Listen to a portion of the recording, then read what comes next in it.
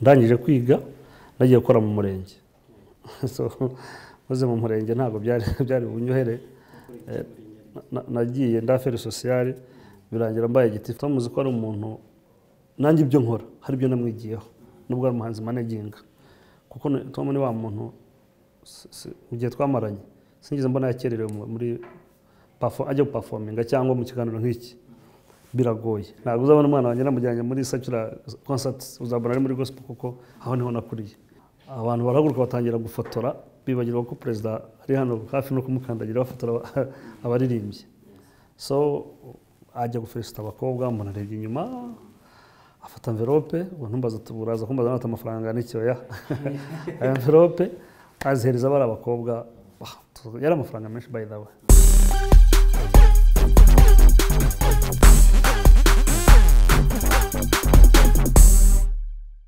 Yes, nongeye kuba ikaze muri Daily Play yacu nk'ibisanzwe ni Orphe Bayo ni Rebe TV. Hanyuma ibintu bikagenda neza cyane nibagenda gushira comments dukunda ibitekerezo byanyu. Alright, so uyu munsi nkaba ndi kumwe n'umutumirwa wacu mwiza cyane yazamuye abanzi yagize uruhare muri muzika nyarwanda niwe turi kumwe nayo uyu munsi. Na undi ni Alexis Muyoboke ikaze. Murakoze cyane. Umeze neza? Ndashimira Imana. Amakuru meza. Amakuru meza. Ya na covid dukomeza kwirinda. Wabashije kuyibamo? Ya twese se wagize amahirwe make no yafasha ariko utayafasha nakomeze yirinde. Kwa kuri no kwirinda ni social distancing nkuko tumeze rene no gukomeza dukaraba intoki igihe cyose tukambara na mask kugira ngo dukomeze kwirinda ibyo kenshi iyo bikoze ndibaza kutakwandura. Uburyo wambayemo ndabona ari byiza isaha wambaye n'ubuye bwoko buriya byose Jemba na kiza nkahita ngoroto bya style ngo ni runaka ngo ni guci nabanyabimenya. Abantu b'umunsi Alexis Muyoboke wenda bashobora kuba bamwe barakuza abandi bagufitemo kundi kuntu ariko Alexis Muyoboke ubundi ni muntu ki? Bon Alexis Muyoboke ni umunyarwanda w'imyaka 40 ufite abana babiri ukunda umuziki wavukiye mu gihugu cya Uganda kubera ibibazo bisanzwe byacu igihugu cyacu nyine twaciyemo hanyuma niho nize primary secondary ngira hano mu Rwanda ni academy lycée Kigali kaminuza nyiga muri kaminuza y'u Rwanda Butare so ndumva ibyo bize ki muri kaminuza nize political science and social work. Yes. Byaje biteye kugira ngo winjire muri muzika yawe neza ko cyo bitari byoroshye. Bon, music rero kunanje mu gihe nakoze nkunda umuziki. Yes. Naho nakubwe nagiye niga nagiye mba hari ibyo bitaga entertainment prefect. Aho nagiye nca hose. Bon, ariko naje mu gihe cya hari ibyo nasimbutse ndaho gatoya niga muri secondary nacuruzaga tapes. CD zitari zaza.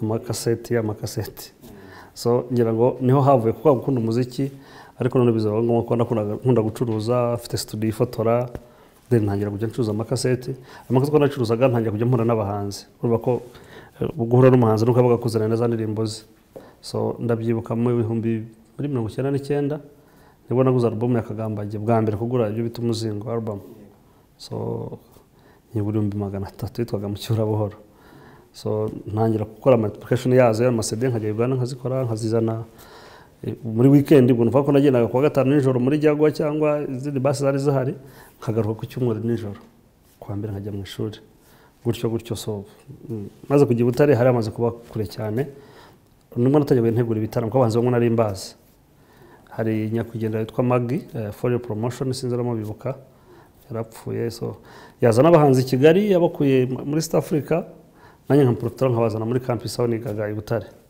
nuko nagiye nkunda umuziki so 2006 naje kumitinga Tom Close mweretswe na Hambo manzi giye musomo Urban Boys Hambo ko twariganye kuva muri senior 1 turinda tujyana muri kaminuza Butare so anyeretse Tom mbaga ginde tuganira umuziki wako ariko Tom nge nkaba nari muzi ariko muzi ari umwana muto cyane ntabwo nari nakamu namwibuka gorumva nyuma y'imyaka hafi 20 ntabwo nari mwibukaga so nibwaje turahura duhura mvuye i Bugande kureba igitaramo cy'umuntu bita Mike Ross, aya album launch, mbaganira uko byagenze, uko nabibonye, uko nakora ibitaramo.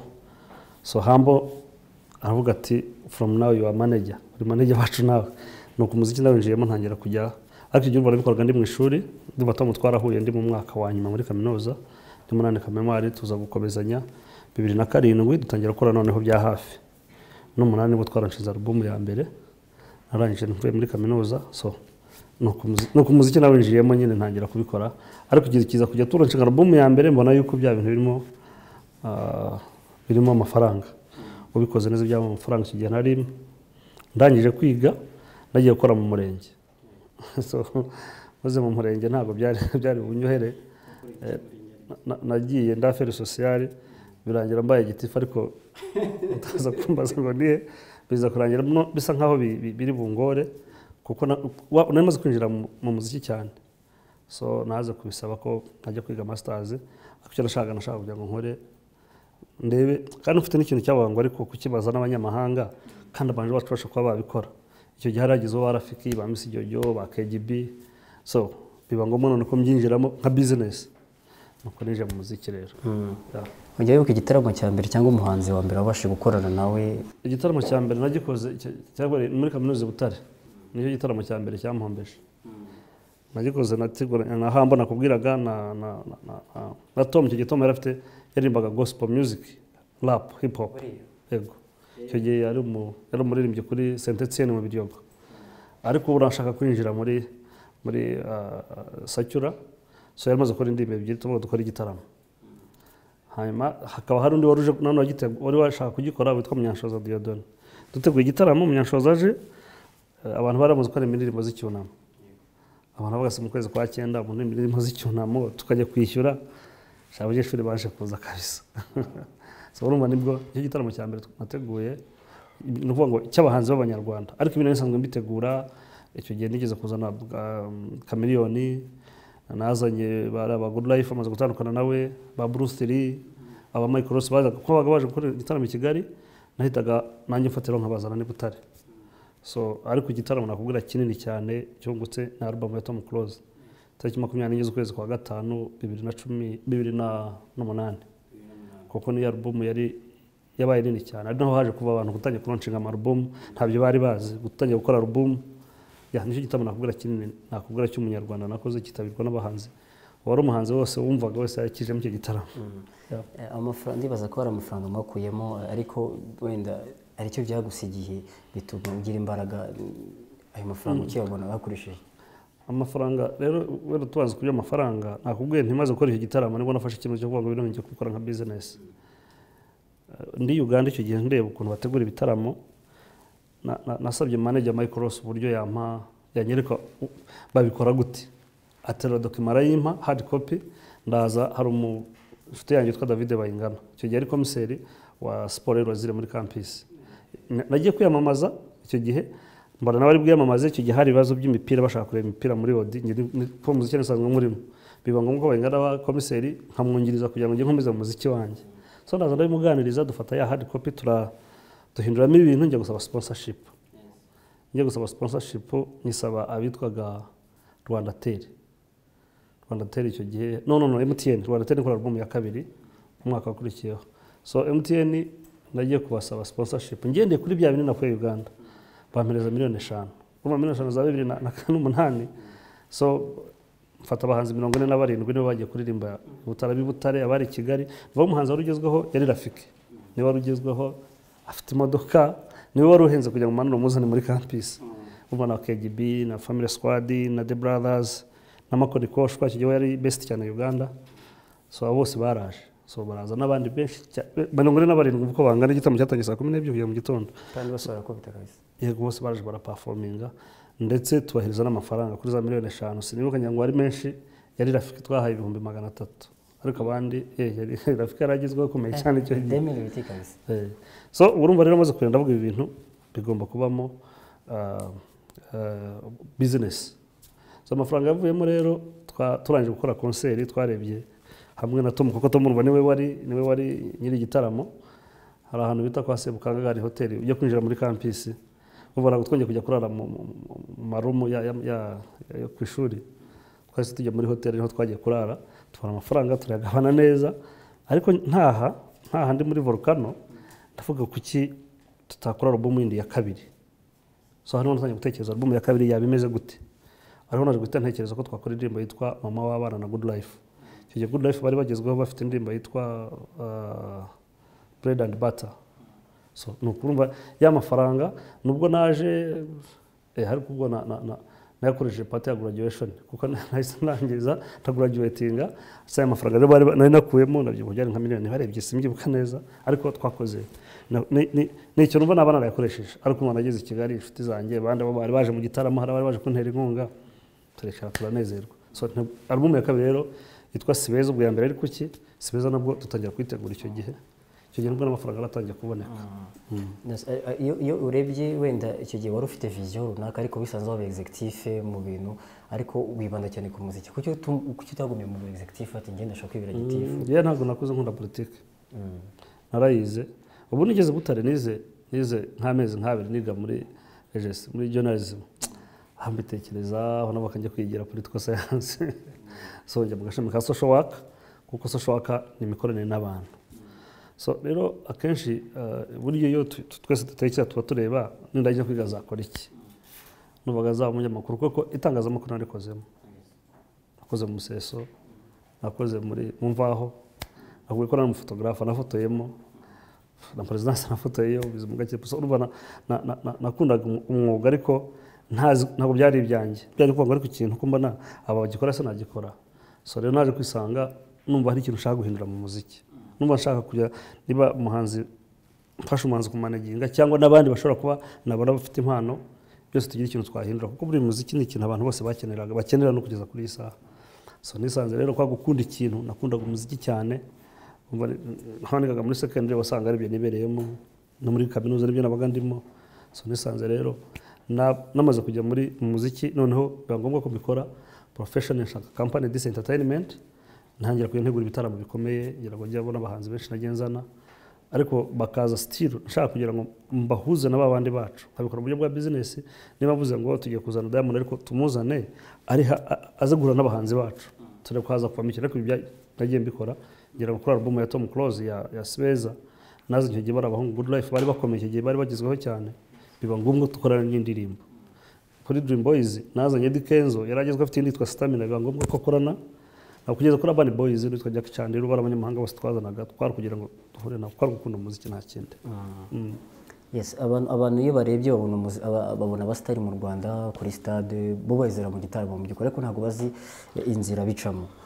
Bigutwara imbaraga zingana gute kugira ngo uwazana ibyamamare mu gihugu?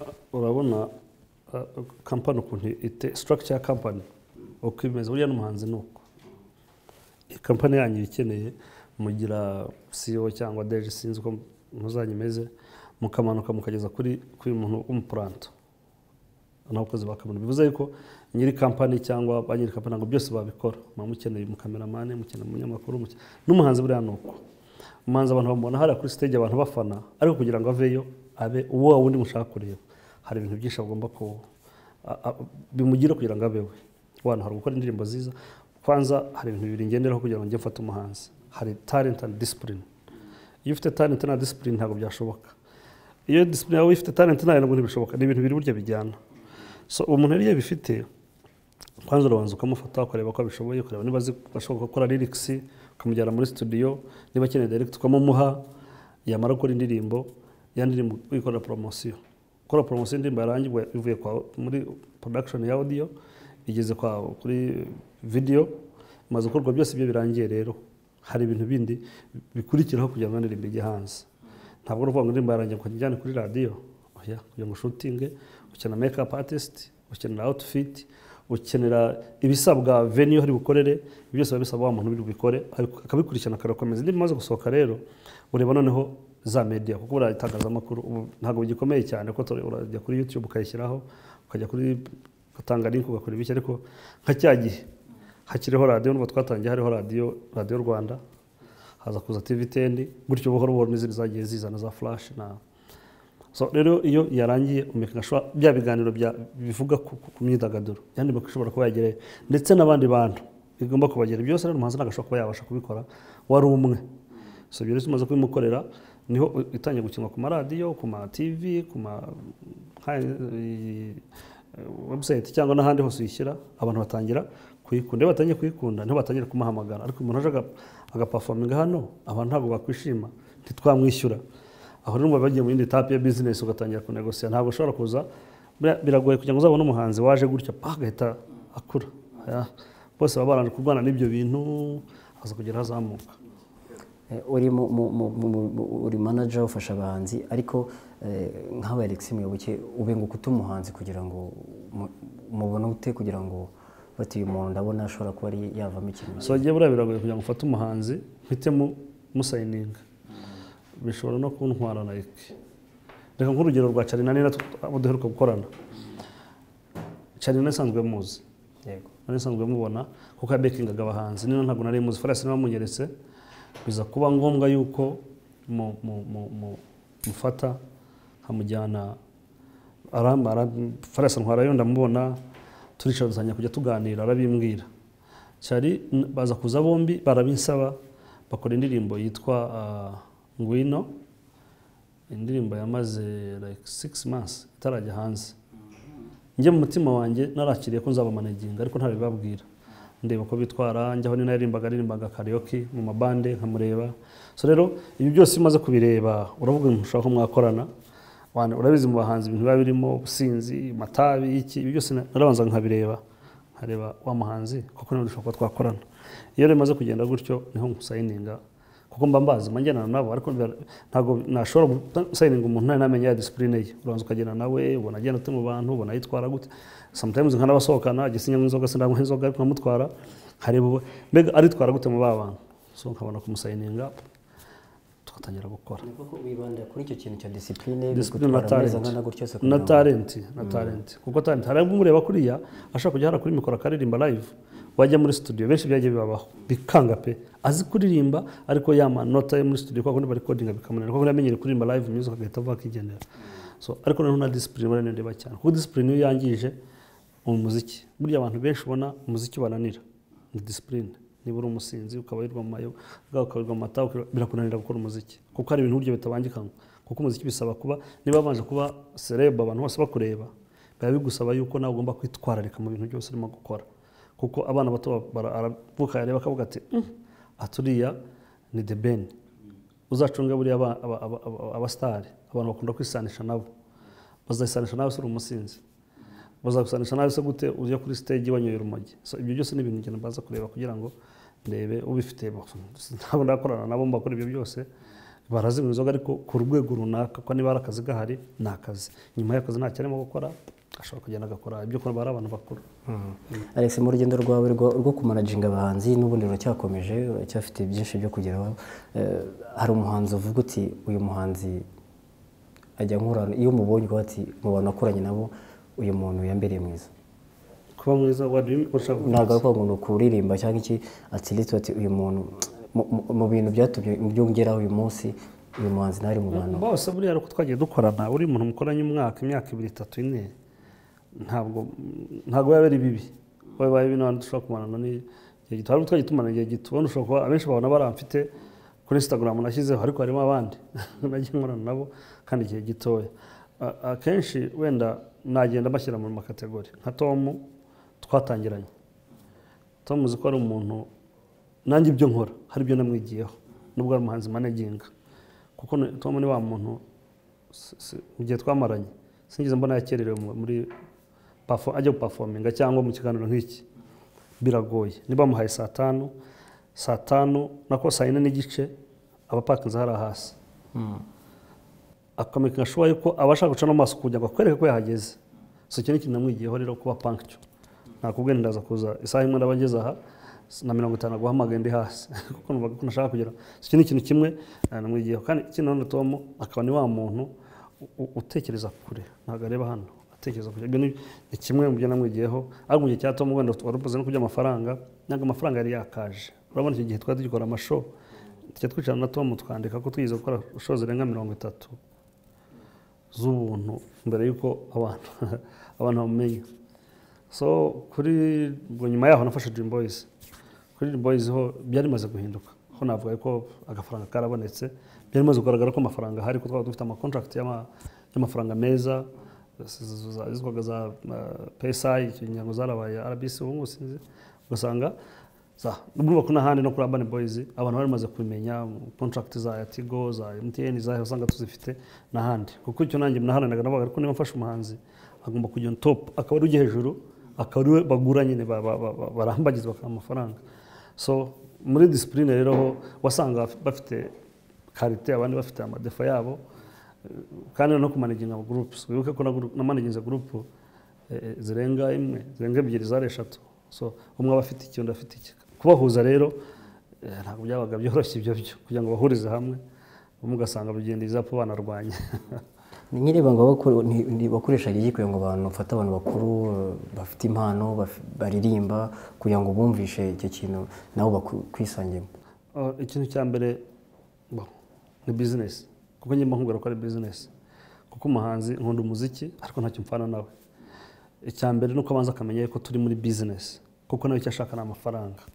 Iyo wicara ukavuga atari ku talent yanjye manager yayibonye, hari n'abandi bayireba bayishimye, reka nibyaza umusaruro, nibyaza amafaranga, biroroha aho ngaho, kuko n'abantu bakuru babatekereza akavuga ati niba yansabye gukora ibi, kujya muri studio nkakora indirimbo nziza, bamwe batazi no gukora lyrics, ugasanga kugenda kwishyura abari gukora lyrics bakaza bakabakorera aho ngaho. Iyo amaze kubyumva, kandi ababyumva kubera ko ababibona, kuko ari amafaranga tuba twinvestingamo kandi tukigana ko agomba kugaruka, so barabyumva rero ntabwo bibagora, kuko narangwa igikoresho babwira, kubereka aho amafaranga ashobora kuva, kubereka ko ugomba gukora indirimbo nziza, bari gutegura ibitaramo. Kenshi gutegura ibitaramo nubwo baba bireba, bahari abibona amajoro utaha cyangwa muri hamwe cyangwa mujya mu interview abahari. Akenshi iyo urebye aba manager bafite umuhanzi afite ahantu agera ukabona hashimishije, ariko iyo umuhanzi avuye mu maboko ya manager, kubera icyo benshi akenshi ntabwo bikunda kuba cyane, ariko akenshi usanga umuhanzi yagiye akabura, biba byatewe n'iki? Icyo ni ikibazo turangiza utakimbajije, ntabwo ni ikibazo ngomba kubazwa kenshi igihe cyose ngeze imbere y'itangazamakuru. Natangiye nkubwira nti umuhanzi ni nk'uruganda, ni nka company iyi ngiyi. None aha ngaha ugiye n'umukameramani na design n'ahandi hagasigaraho boss ibyo bintu mwakoraga ntabwo yabikora. Nibwo rugero nkuhaye, naraza gufata kamera yanyicaza aha, ibyo byose ntabwo yabibasha. Niko n'umuhanzi aba ameze, bya bintu byose yakorwaga. Ndabona nk'urugero nko ku muhanzi wenda bari bavuga ko ariho duheruka abantu bazi nari hamwe nabo, usanga bari bafite ibyo bintu byose nkubwiye bikorwa, usanga ari urimo kubikora. Njye nkaba mu mwanya wo kuruhuka no kwitegura no kujya muri studio bari fresh, ku buryo baza gukora indirimbo nta kintu kibatega, nta rush, kugeza no na producer gukora indirimbo. Hamwe turaza gutangira saa 2 z'ijoro, turararamo relax kugira ngo bakore ikintu cyiza. So rero ubu noneho ari hamagarira producer, ndaza kuri coding, agahamagara umunyamakuru, indirimbo nayisohoye, agahamagara outfit, ntabwo nicyo kwambara. Uno bya bintu byose biramugonga, ukaza gusanga kimwe cyapfuye. Iyo kimwe cyapfuye kandi byase nakuye ko bigomba ku murongo, byanze bikuza agomba kumanuka, ntabwo agomeza ari kuri ya stage yarariho. Kandi n'icyo nakubwira, nta muhanzi numwe ni nko kubona barabona ikipe ijya mu kibuga ikarangiza shampiyona itagira umutoza. Burya n'umuhanzi nuko nguko, igihe cyose umuhanzi udafite manager ashobora gushinga ku ndirimbo imwe ko mwayikunze, twayikunze abantu bakayumva, ariko iyo amaze kuyikora bayikunze gutyo, igikurikiraho biramugora, ko biba bimusaba yuko agomba kugenda akajya agakora indirenze. Iyo agomba kuyikora afite za ngufu, iyo za ngufu nazo ufite uhera hahandi. Urabizi dufite abahanzi beza, none na discipline wa muntu uyikurikirana akayireba, aba ari umuntu mukuru. Ariko na nyakubahwa perezida wa repubulika agira abajyanama, ugomba kuba ufite umuntu kuri iruhande rw'ubwo, ariko Orezo Orfe ejo bari wambaye ipantaro y'umukara n'ishati y'ishoti change, ntabwo wasubira kuri televiziyo wambaye gutya, kuko nabireba gushaka kutabyibuka ko wayambaye ejo cyangwa ejo bundi, usanga wayifuza ugatera ipasi ukambara ukajya. So haba ari rero umuntu ubura aho ngaho bireba akavuga ati ambara gutya, ikiganiro aza kugeramo isaha, ugomba kukwibutsa ko abantu ni benshi. Urazi buri abasitari babaho kundi kuntu, njya mbona nanjye bingoho nkumva birambangamiye, ko ntabwo nkunda kwita ko ndi umucuruzi kurusha ko nabo umusitari. Usanga telefoni aho nicaye ahangaho uza kureba nka miss call zirimo ukuntu zingana, amamessage ukuntu angana. Ibyo bisaba wa muntu ufite telefone yawe asubiza aba bantu. Ejo hari umuntu wamagashaka amafaranga, ashaka kuguha amafaranga, kuguha akazi, ntabwo ufite kwifata. So niyo mpamvu akenshi usanga telefoni zabo ama social media yabo usanga ari njye yakoresha. Ntabwo ari njye gusa, mba mfite team nk'abo bakobwa usanga bafite uwo makeup artist urumenye n'imyenda yabo no kumenya kuko n'umukobwa mugenzi wabo akaba ari hamwe, akaba araho muri team agomba kwishyurwa, hakaba n'ushinzwe na promotion nkamenya ngo indirimbo yasohotse, ariko niba igomba kujya kwirebe ikajya ahandi hose kagera, hari wa muntu ugomba kumfasha akabirukankana, hari wa muntu ugomba kumenya ngo iki ni ikindi bimaze amezi 3.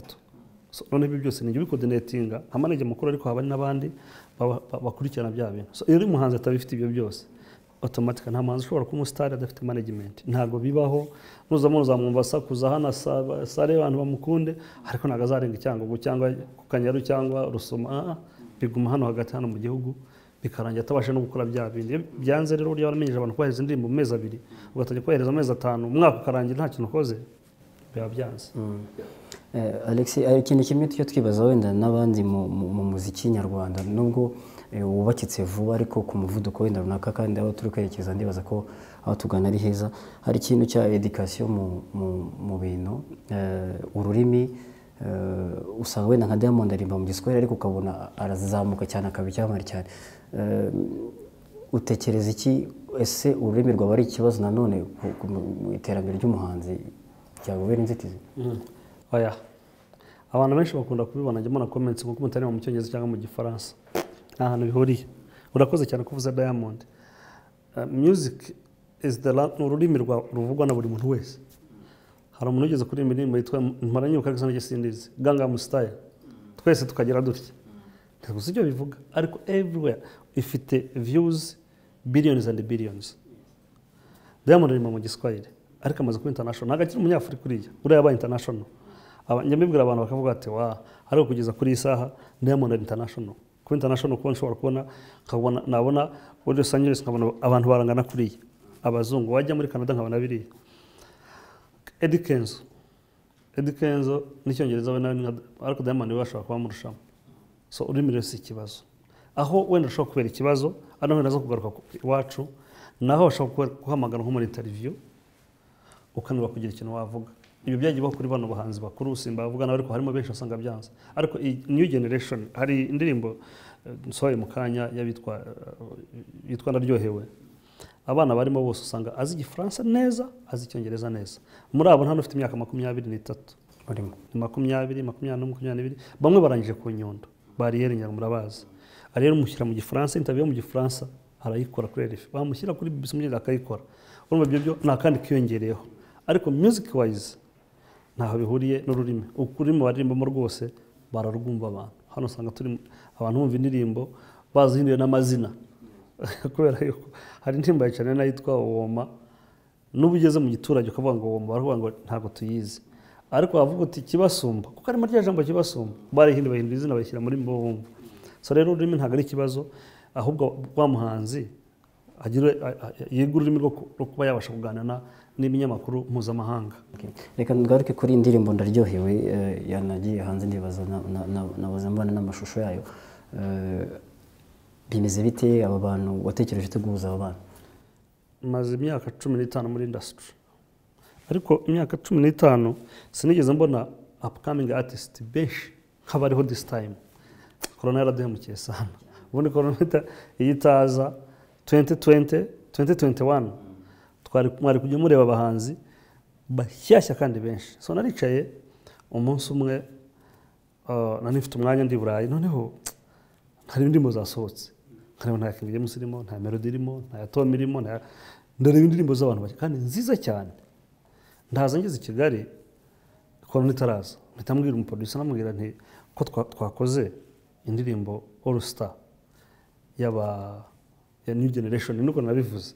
Noneho arambwa ati nawe ari muri abo ngabo umuproducer nabwiraga yitwa Exxon Beat arangije Makerere, n'umwana muto arangije Makerere ejo bundi, ni naho production yigera azajya kwanikora namenye ari kwanikora.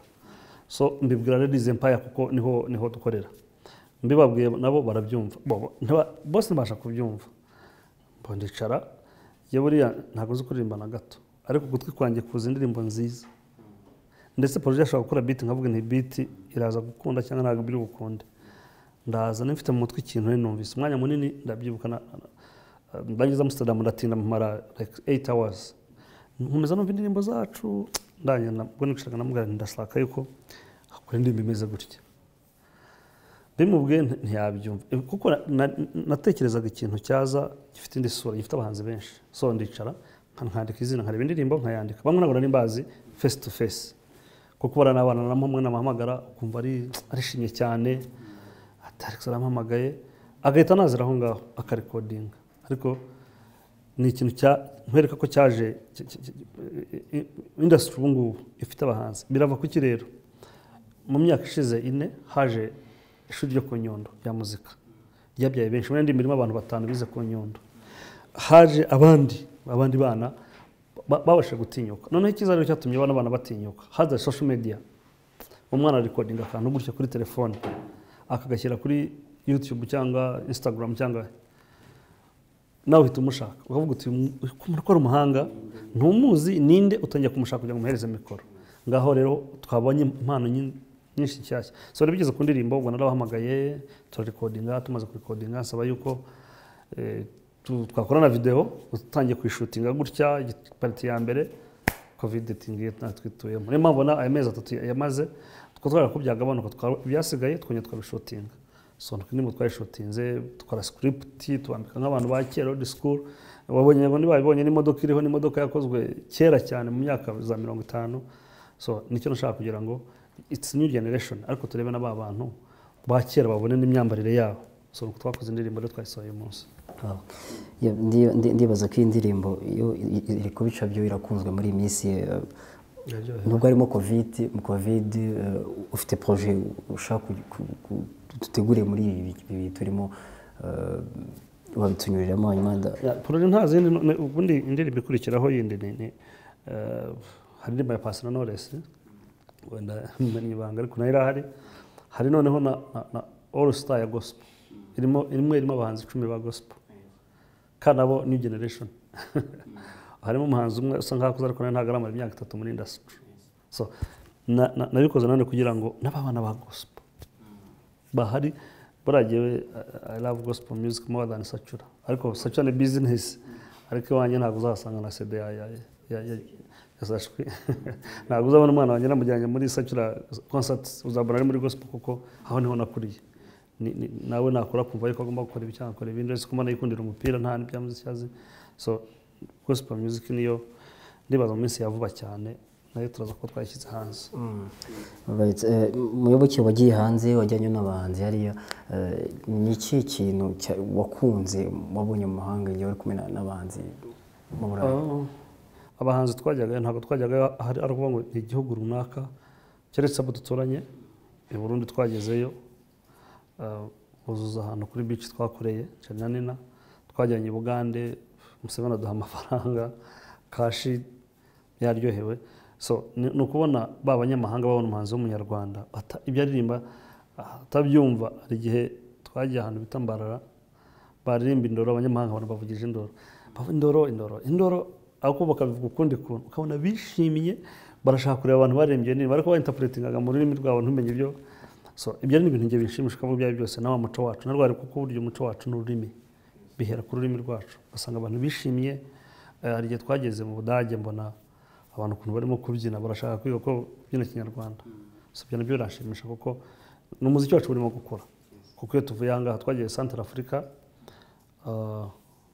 nziko turi busangeyo abasirikare bacu ariko ndahubwiza ukuri twagezeho tujya no visitinga presidence tumitinga first lady na president ariko ukabona barashaka ibyo baririmbye n'ibiki ni muri suriremo so byo ni ibintu byiza kuko ubona n'umwanya wo kuvuga igihugu cyacu kuvuga igihugu cyacu umutekano gifite ibyiza gifite kuko hari umuntu usanga amaze imyaka 25 ataheruka muri iki gihugu atakizi yaragiye muri jenoside yakorewe abatutsi ariko yibashije guhura nawe je nahuye n'abanyarwanda bagiye muri 1994 bari muri Central Africa nagerayo nkabona umuntu nkabona n'umunyamahanga mu Central Africa ariko araza arambwira ati muraho yemwe umva birantunguye kavuga se uzi Kinyarwanda ati genda umunyarwanda kumva aravuga Kinyarwanda rwana nacyo hari umujena ngana nkawe ati wacu n'abanyarwanda twaje kera twavuye muri Congo icyo gihe bamwe nifuje ko nagera nkaba meeting nkavuga nti mwatashye mukaza mu karere wacu urumva rero wagiye ubasha no kuvuga igihugu cyacu ukuntu ubwiza bwacyo